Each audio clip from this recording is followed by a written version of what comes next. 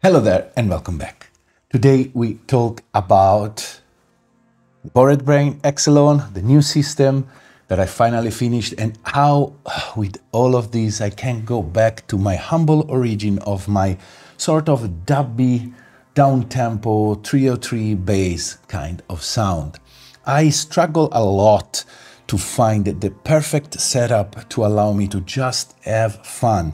And one of the tools that, if you know me, I really care about is the mixer. In fact, I have many of them.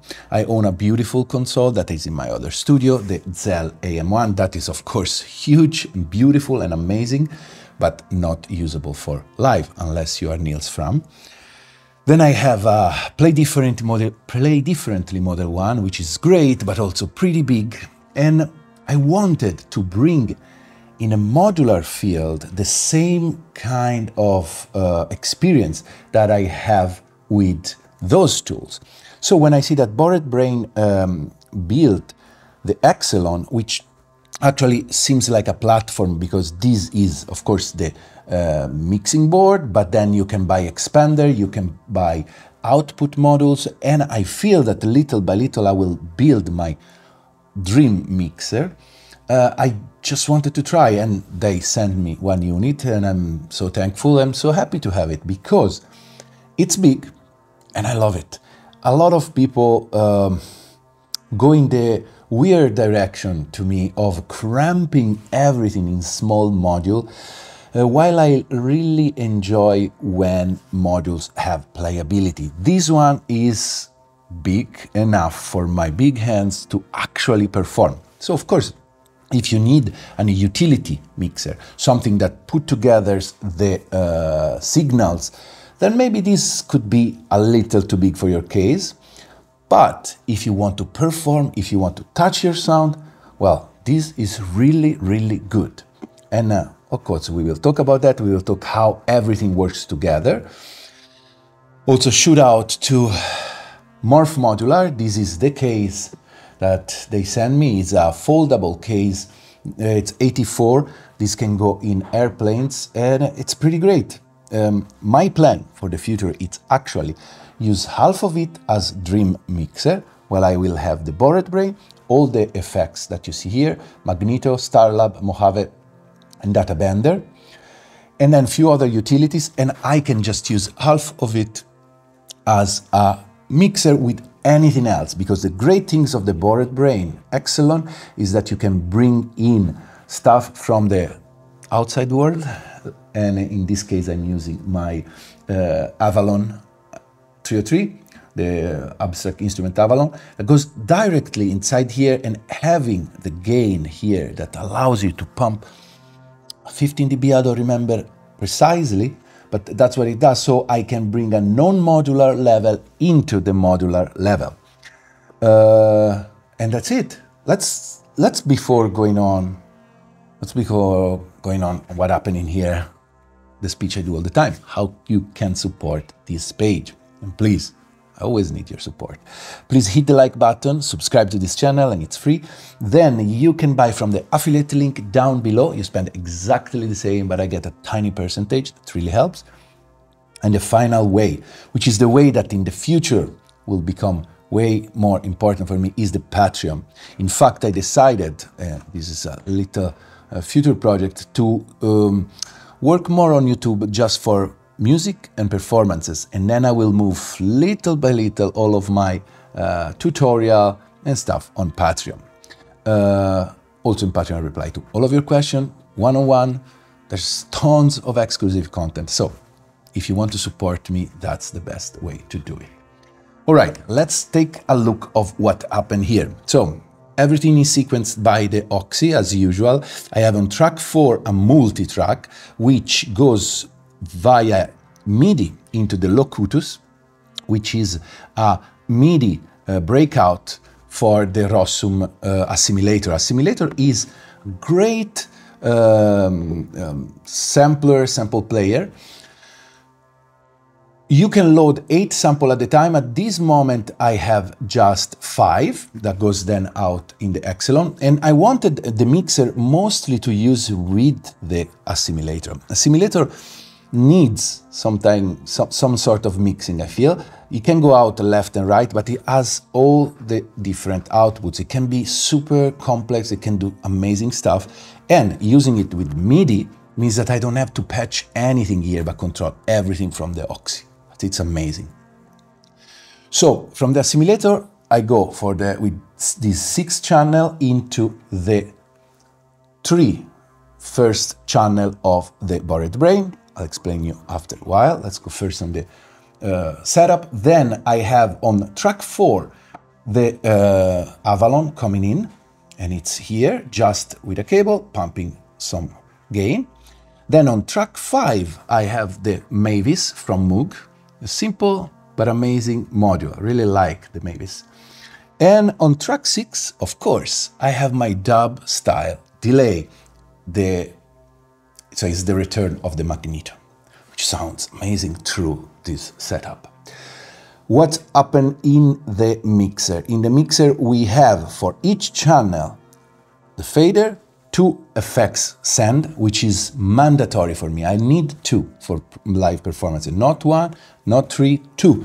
And I need to be able to use them together. So effects 1, which is the farther away, so I use it less, and I set up and forget about it, is the Starlab, so the reverb. It goes through here, the effects send, goes inside the Starlab, and then the Starlab come back into the return 1. So here, so I can just with this move it. Then effects 2 is my delay. So it goes through send 2 into the magneto. From the magneto, it come back into its own channel. So here in channel 6. This because I like to use these to dose the quantity of delay I want. Plus, I can do the self-feedback thing, which is the basic of dub delay, right? Mostly that's it, except I use the possibility of routing signal in a smart way. So the Xcelon at the moment only has 2 pair of outputs, main A and main B, which is made very well because you can decide where your channel goes, both A and B, or just A or just B, which is amazing for what I'm doing. So I'm sending with main A into the data bender, because I like to have the data bender after my mix so I can do all the weird stuff. We will listen to that. And then from the data bender into the Strymon AA1, which is just an output module that put the level back to, lower the level back to the line level. You need it, otherwise if you go out directly in your mixer, you might have to dump the signal, otherwise it's too strong, too hot.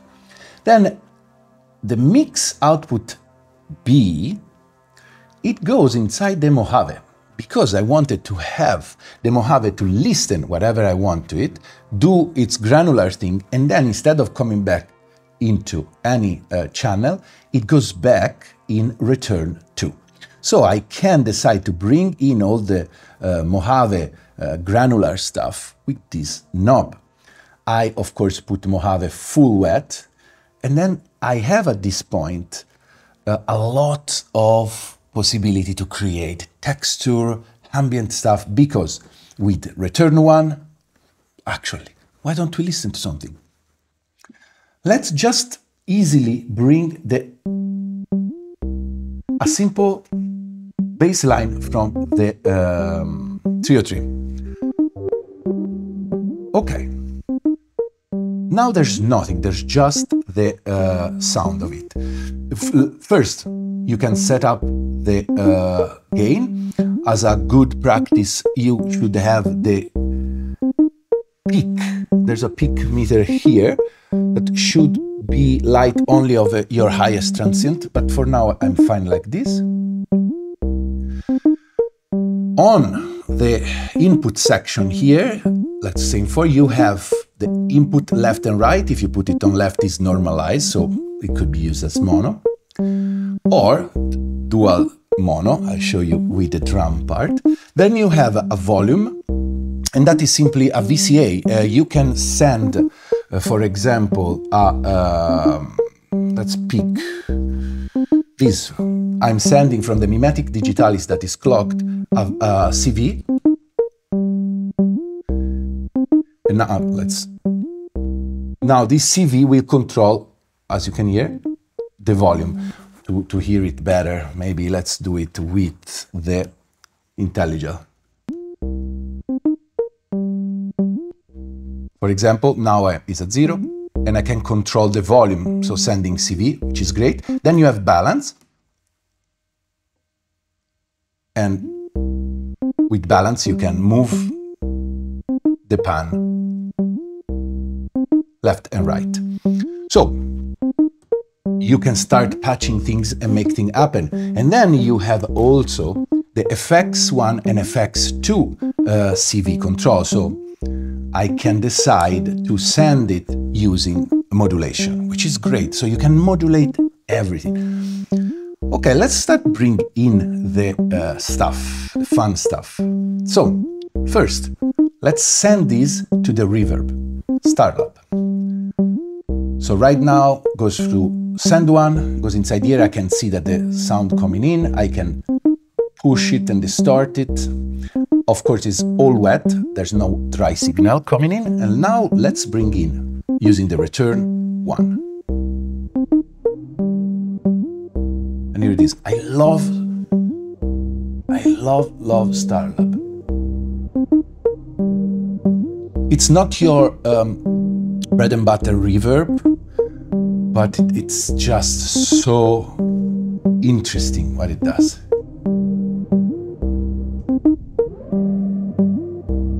So, first step, and the sounds start getting interesting. I have very easy access here.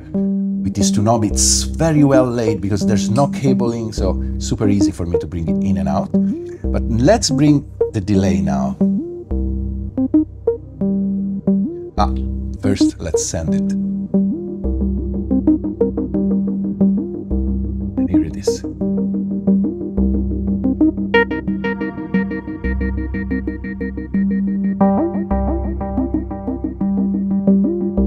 We are already in heaven here.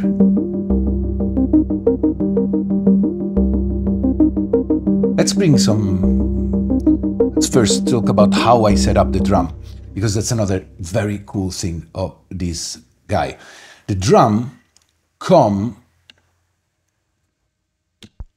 like this. The first two tracks here are a bass drum that are heavy filtered in the Morpheus and a clave. Now, if you go directly as a stereo input, it will separate one left, one right, okay? But if you want to use them on the same channel, you can use the crossfade, Xfade here. And now the balance, instead of setting the balance left and right, it balances how much of the signal you have. So now I only have the bass drum. Now I have only the clave, but it's centered in the field. If I put it in the middle, you basically have two channels in one, which is great. You can adjust your gain, and even in this case, send it to the delay. We already have something very moody and nice. Let's bring back the bass line.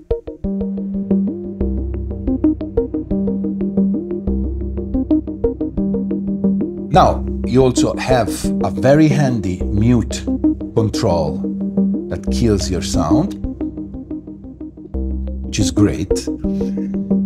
And now, the cool things on how I route the Mojave. So I had this other output, main output, so I send the entire mix into the Mojave, which is clocked. Everything is clocked by Pamela. Set it to the full wet and let it do it in sting. So he's listening to the full mix and it come back in return to here. So whenever I want to add some sparkle to the mix, here it is.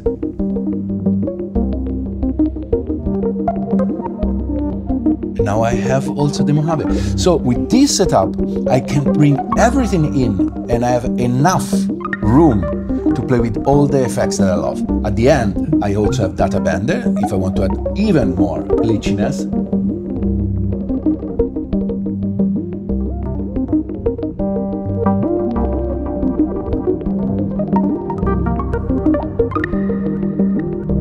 Not bad, huh?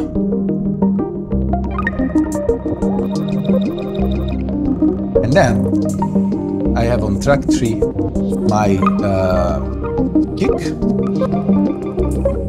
whenever I want.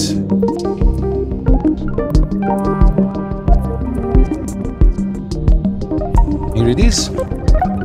Now I won't get into how I sequence everything, that's for another video, because with the Oxy I can use a multi-track, and now I have, these are all the different channels of the assimilator, and I can use velocity, I can use gate, all via MIDI.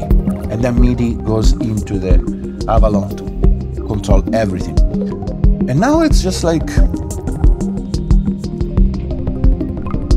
just creating some vibe.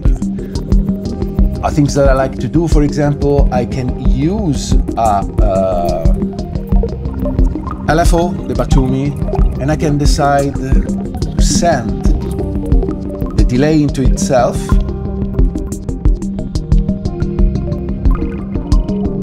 Move things away around. I can decide to add another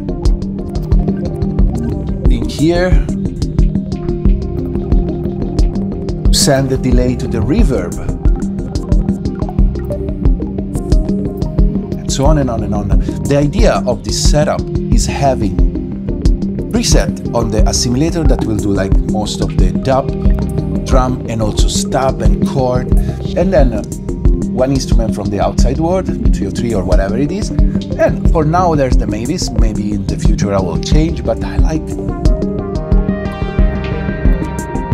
how it sounds. Also, I like that I can transpose very easily.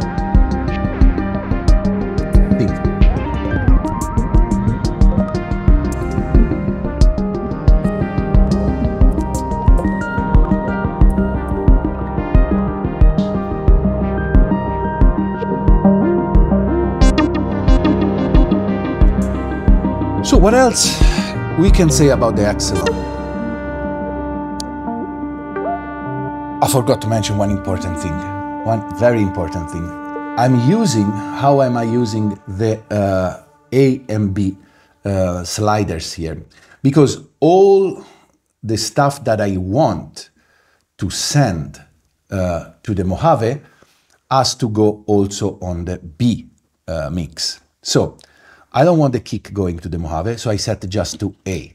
Means that the kick will go just through this output and on my sound card. This other goes both to A and B, so to the system and to the Mojave that then come back. And I can decide at any given point to remove from what the Mojave listen, just setting A. Or I can send just one instrument. Maybe I want the Mojave to listen only to the Mavis. So I'll set the Mavis going just to B. So now Mavis won't come out on the main system, but what will listen is the Mojave processed, the Mavis processed by Mojave. This is great.